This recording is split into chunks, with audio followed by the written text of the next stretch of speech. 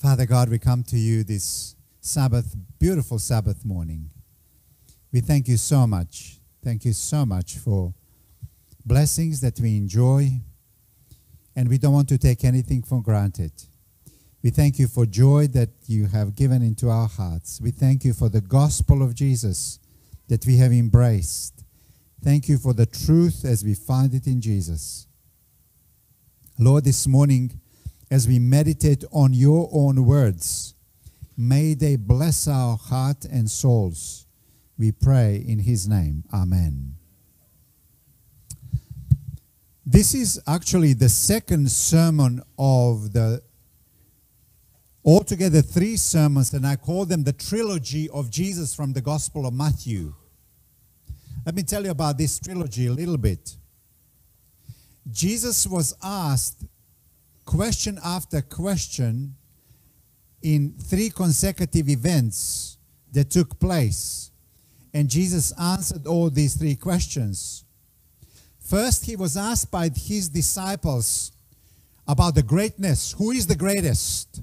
Who is the greatest? There's something within every human being that strives for being better and for being the best, if you will. Striving for excellence. That's the first question. And Jesus answered that question. Immediately after this, he was asked the second question, and the question was about love. And that's what I'm going to talk about. So the first one is about greatness. The second one is about marriage, love in marriage. And the third one, the third and the last question was about how do we have good life? How do we have good life? And included in that good life, eternal life. Good trilogy, isn't it? Greatness, love in marriage, and how can we have a good life? And what is interesting about this, these were questions one after the other, event after the event. So I call it the trilogy from the Gospel of Matthew. So I'm going to cover second in the series, which is on marriage. Jesus was asked on this topic of love. The question was being formulated in a very negative way. And here is the way. He was asked by Pharisees, is it lawful for a man to divorce his wife for just any reason? For something that is meant for love, care, and flourishing ends up this way, in divorce. And how can I get out of this marriage? So the question, instead of being positively formulated, it's negatively formulated. And Pharisees are asking, is it lawful for a man to divorce his wife for just any reason? This is what we are going to cover today. Okay. The answer that Jesus gives, first and foremost, it's Bible-based. Jesus gives Bible-based answer. Number 2, he gives a positive answer. It's really important, positive answer. And he gives a formula for a good marriage. Don't you like that? He goes to the authority behind marriage, goes to the Word of God and says, let me tell you about what good marriage is. Then he gives a positive answer. Because remember, it was formulated negatively. And then he ends up by telling them the formula for good marriage. So, this sermon is for you who are married. This sermon is for you who are unmarried or not married and are on your way to get married. And a third one for those who are uncertain and who have been burnt in marriage. So for all of you, for all of us. Okay? So let's get into it. Jesus, to the question, is it lawful for a man to divorce his wife for whatever reason? Jesus goes and starts with giving a biblical answer. You see, when you're answering important questions in life, they should be found in the Bible. Yeah? Okay. So Jesus starts by saying, have you not what? Read. Have you not read? How is your reading of the Bible? Have you not read that he who created them from the beginning made them male and female, and said, therefore a man shall leave his father and his mother and hold fast to his wife, and the two shall become one flesh. Have you not what? Read. 7 times in the New Testament, Jesus would use this statement, have you not read? So he would challenge his people of the book, and he would say to them, have you not read? This is exclusively Jesus' expression. We don't find anyone in the New Testament, or actually in the Gospels, who is saying these words. Have you not read?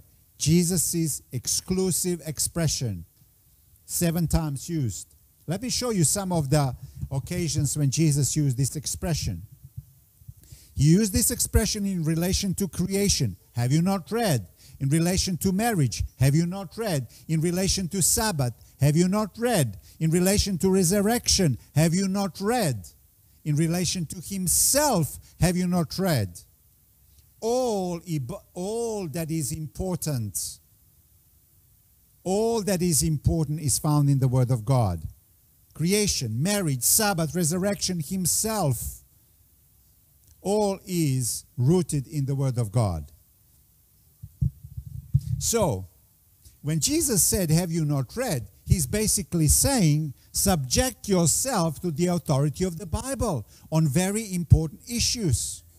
Subject yourself to the Word of God. Creation, salvation, Sabbath, marriage, resurrection, anything that it tells you, it gives you as an authority. And you and I are to subject ourselves to it. Yes?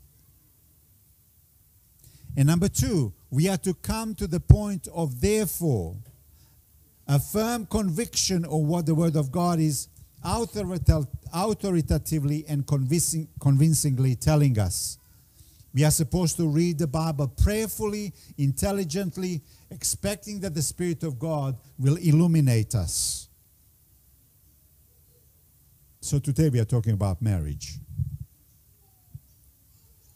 Read. Read from the original source about marriage. So that's what we are going to do today. And let the Word of God become the authority. Whenever you take any other book, you can say, maybe, and put it aside. But when you come to the Word of God, you can't say, and put it aside.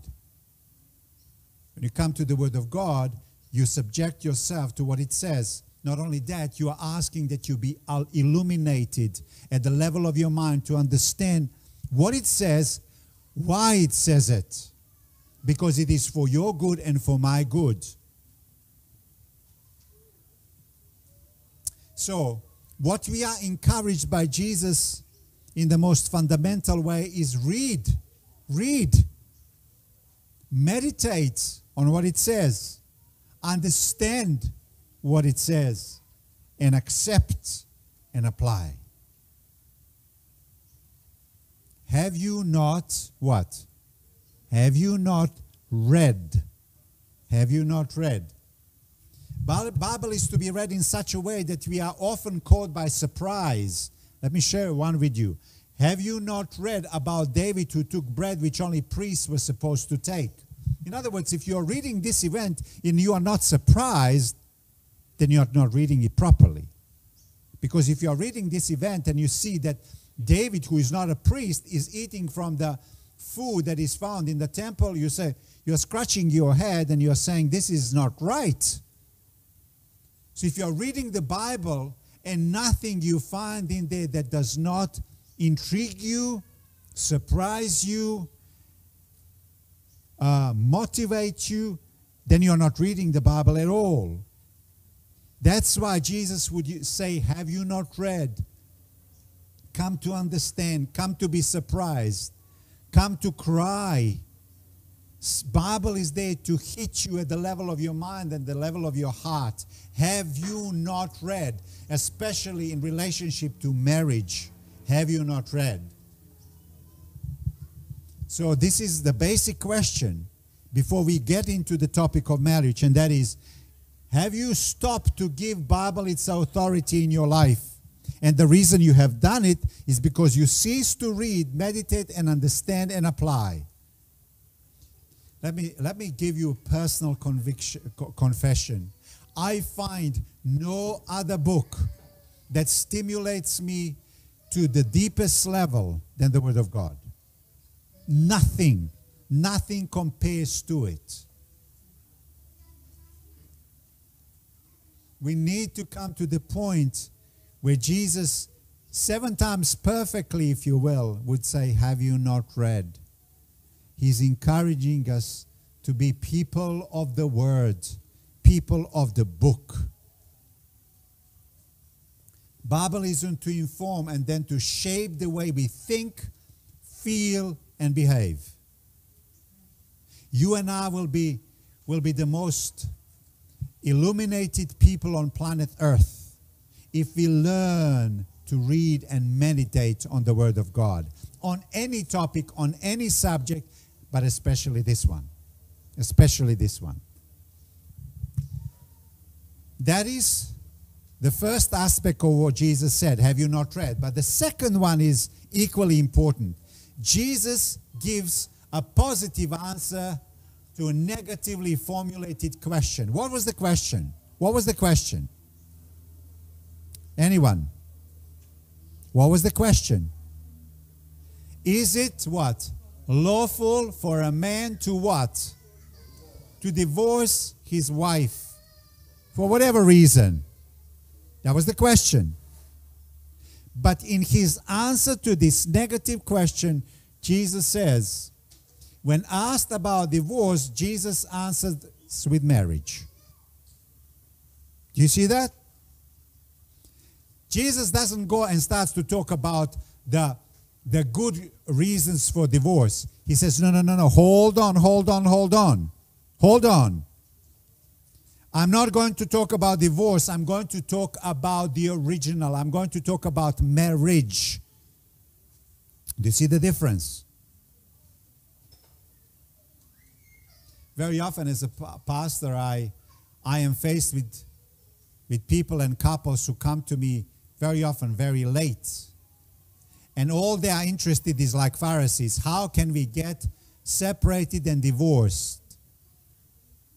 We are beyond the point of redemption. Jesus says, hold on.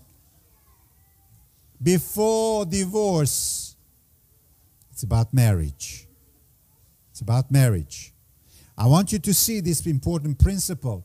We can be fixated on problems and negatives and lose sight of what? Solutions and positives. Isn't that true? We are silly human beings, aren't we? Very silly. There is something about human nature that is fixated with negatives, fixated with problems, and we are churning them in our heads, we are churning them in our conversations, and we are just talking about negatives. And what you think is what you become. Do you see that? So when asked about divorce, Jesus said, hold on. I will tell you about marriage. I will tell you about marriage. Let's focus on the original, Jesus says, and on marriage first, rather than how fake it became. Because that's what you hear from people who start to suffer in their marriages. It becomes kind of fake and not what it is meant to be. What it is meant to be. So the principle at work is this. if you are to deal with the problem of injustice, let's say, focus first on justice. If you are to deal with the problem of hate, focus on love. If you are to deal with the problem of fake, focus on the original. If you are to deal with the problem of consequences, go to what was the cause of those problems. If you are to deal with the problem of divorce, look at what marriage is first. So let's go and read what Jesus said. Have you not read that he who created them from the beginning made them male and female, and said, therefore a man shall leave his father and his mother and hold fast to his wife, and the two shall become one flesh. So they are no longer two, but one flesh. Therefore, what God has joined together, let no man separate. I want you to see, Jesus is telling them about marriage. Can you see that? And there's so much he packed into this. And they interrupt him. And they said, hey, you didn't hear us. We don't want to listen about marriage. We want to hear about divorce.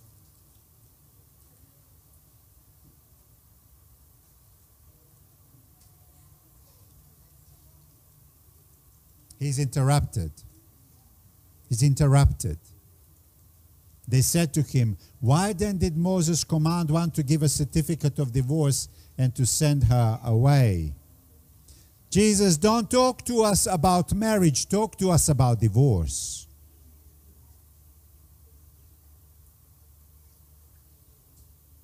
He said to them, because of your hardness of heart, Moses allowed you to divorce your wives. But from the beginning, so Jesus gets back to his point. But from the beginning, it was not so. They're saying to Jesus, we haven't come here to talk about original, about positive, about causes, about marriage. We are here to talk about fake, about negatives, about our reality, about divorce. Be very careful. I want you to see the principle. Do you see it?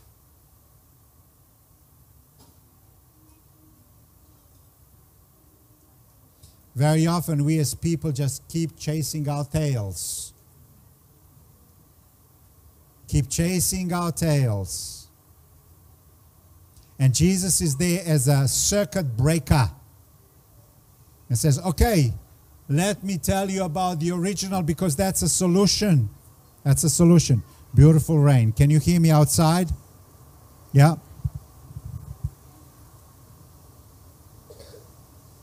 So Jesus insists on original, on positive, on causes, on marriage. Jesus' answer, he insists on softening of heart rather than the hardening of heart. Pharisees are all about, okay, let's talk about divorce. Jesus said, no, let's talk about marriage.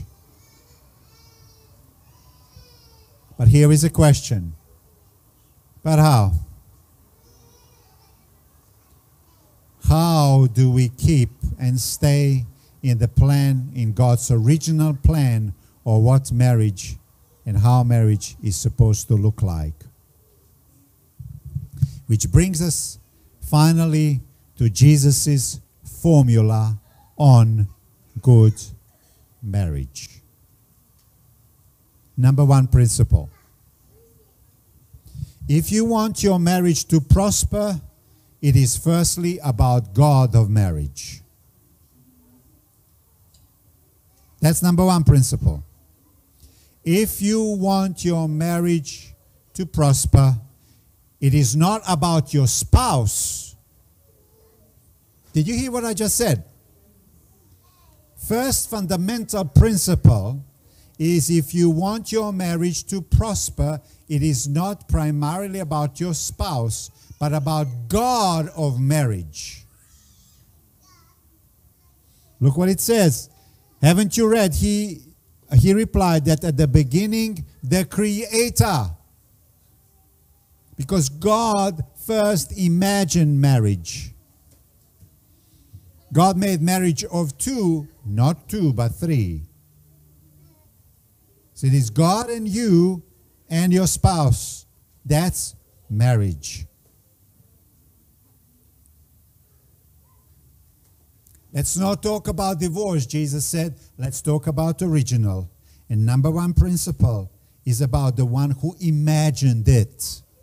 Because he is the one who knows what kind of marriage will prosper.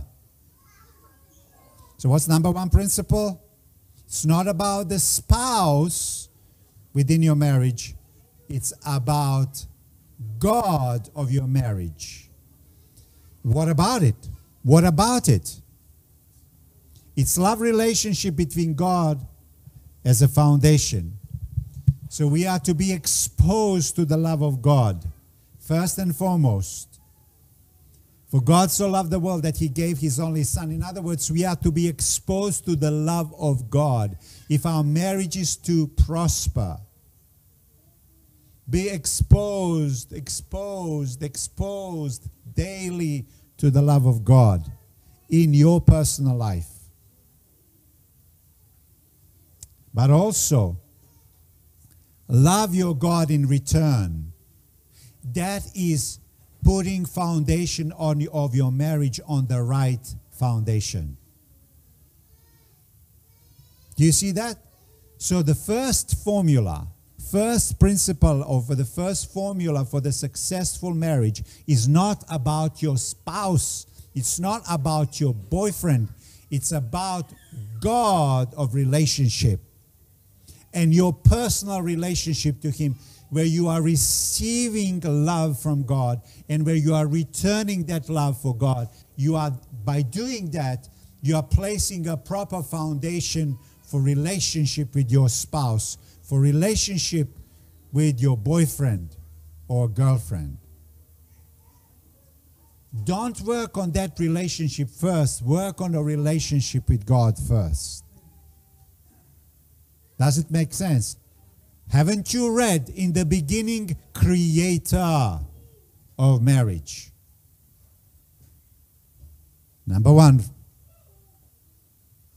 tragedy of humanity at the fall and strained marriage of Adam and Eve happened because of a broken relationship with God.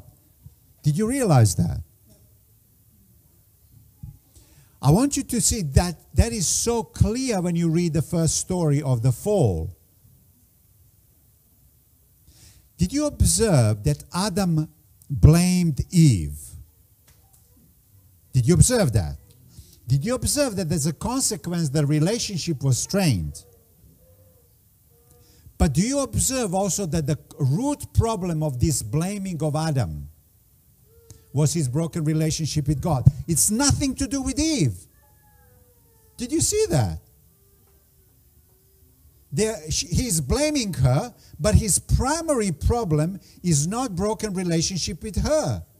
The primary problem is his broken relationship with God. So often when you are trying to fix your problems, you don't even realize that behind your problem that you have as spouses is your broken relationship with God. So don't try to fix that one first. Try to fix this one first. Do you see that? It is clear as crystal in the original story of the fall. Therefore, principle number one is God of marriage, then your spouse within a marriage. We will fix many problems within our marriages and within our relationships when we fix the most fundamental one, which is our relationship with God. I didn't hear amen. Do we get it? Do we understand that?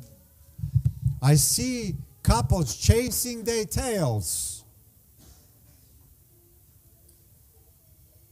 And problems continue to abound. And none of them have fixed their primary problem. And I've seen this so many times, as soon as they have come back to God, for whatever magic reason, their marriage is fixed. Have you observed that? I've seen that many times. Something happened. Something happened. It's about cause and consequences.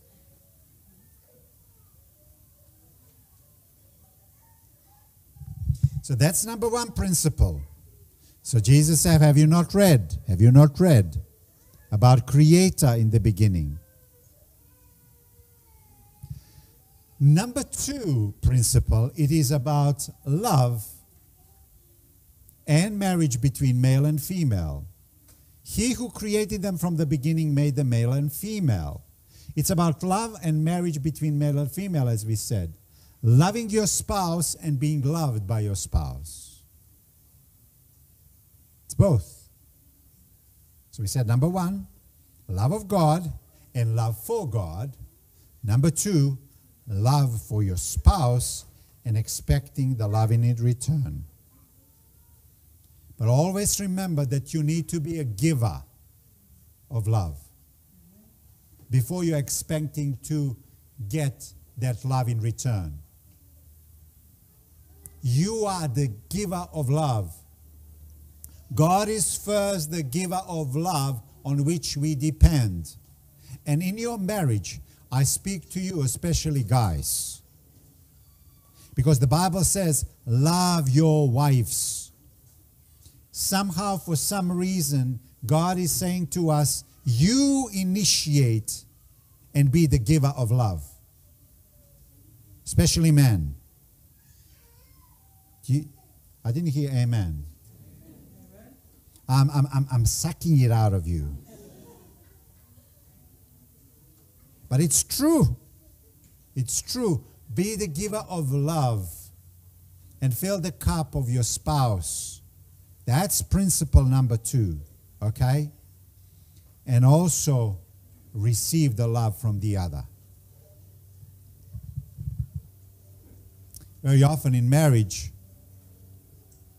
another spouse stops giving because they say, I just constantly give and I'm not receiving. And especially men, this is given to us from the New Testament we find, and Jesus says, love your wife, love your wife, love your wife. Be initiator, be initiator.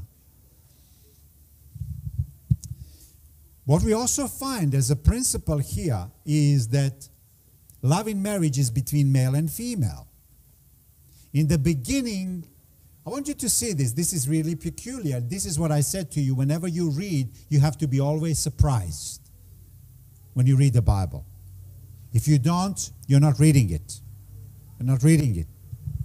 In the beginning, God created heaven and the earth. Isn't that how the Bible starts? Today is Sabbath and you're not supposed to do that.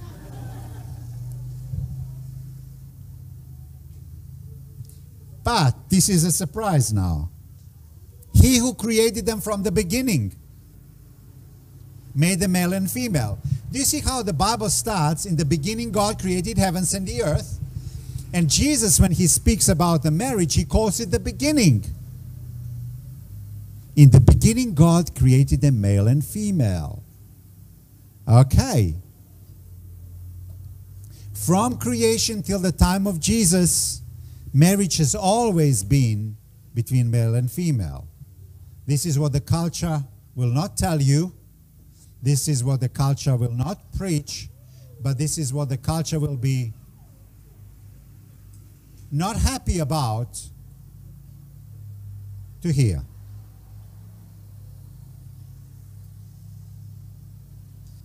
And by Jesus saying that in the beginning God created male and female, he's basically saying from this time on exactly the same thing. So we'll live under the mandate of creation which Jesus blesses when he comes.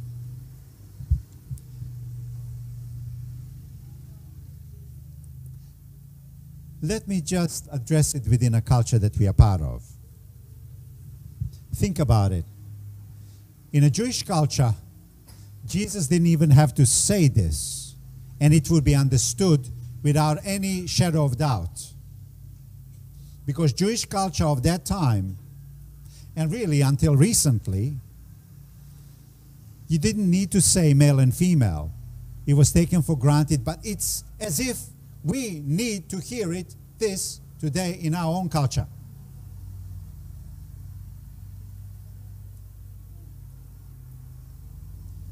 But let me share with you the principles behind this, and they are important. Please follow me on this. In the story of creation, you have the principle of binaries. You know what the binaries are? Go away. You know what the binaries are? Hey?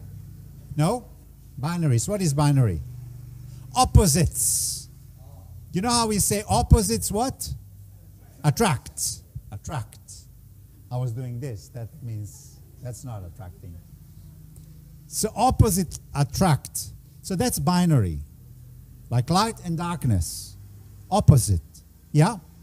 So constantly in the book of Genesis, in the account of creation, you have these opposites that attract. But you also have opposites that are there to separate. And this is an important principle, and I want you to see very carefully. The principle of attraction between binaries, creator and creature. Yeah? You have a creator God, and then he creates creation, and he made us in his own image. That's a binary. Creator and creature. There is another one. Male and female. Yeah? And there is another one. Savior and sinner. Do you see the binaries? Aren't you glad that this binary of Savior and sinner is so important? That God loved us so much that while we were still sinners, Jesus died for us. Binaries. We are saved because of the binaries. That God did not abandon us, but was drawn to us even though we were sinners.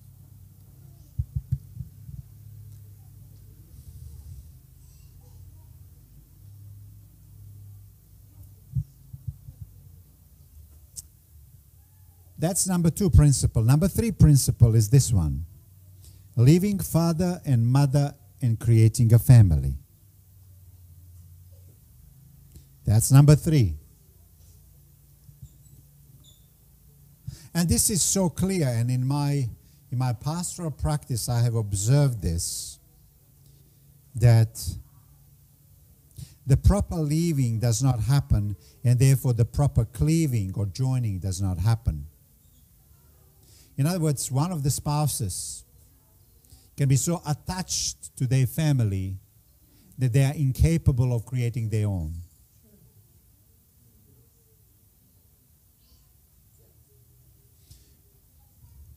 So when family is created, when you have husband, wife, and children, that's what it is meant to be.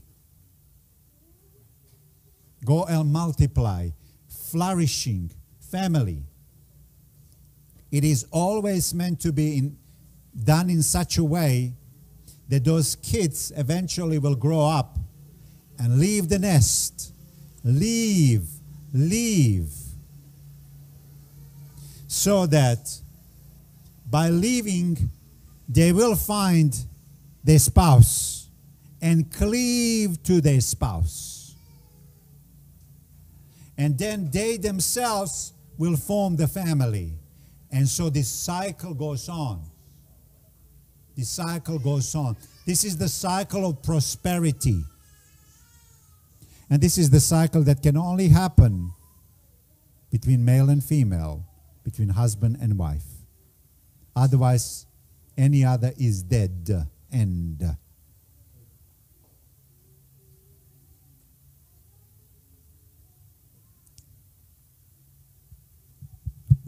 That's number 3 principle that we find in the text. Jesus says, let me not talk to you about divorce. Let me talk to you about what? About marriage. What's the first principle? What's number 1 principle we said? It's about God or marriage, not your spouse. What's number 2? Love for your spouse and love of your spouse. And it is love between male and female within a marriage. Because it's about binaries that attract. That is the formula of creation. That was the original. Never changed. And now number 4. It's about joining together in unbreakable, lifelong bond. And therefore a man shall leave his father and mother and cleave unto his wife, and they shall become what?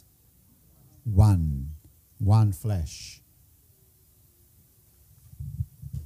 It's about minimizing separateness and maximizing togetherness. It's about minimizing separateness and maximizing togetherness. That's what it says. They will join. Okay. This is a formula for disaster. When couples have separate friends, they have separate accounts, they have separate interests, they have separate beds. That's a formula for disaster. Jesus says they will join together. And this joining is not just the joining of body. It's a joining of mind, joining of heart, joining of life. And therefore, common friends, common interests, common joint accounts. One bed. It can be king or queen. It doesn't matter.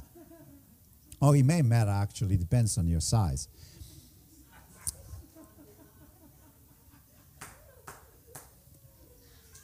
But it is one bed. Or if you put 2 single together.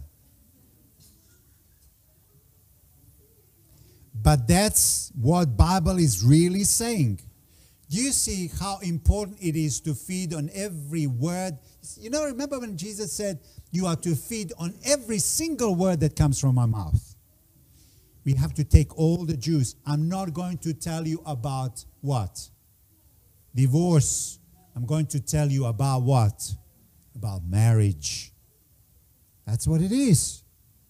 Do you see how from the Word of God we find that we have to minimize separateness and maximize togetherness? So it has to be common friends, joint accounts, common interests, same bed.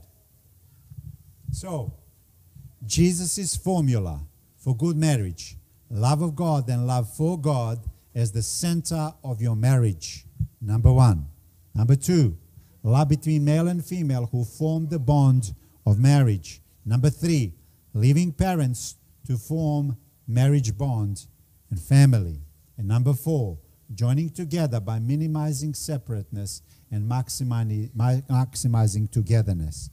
This is a beautiful part of Jesus' trilogy on greatness. This one is on love. This one is on love.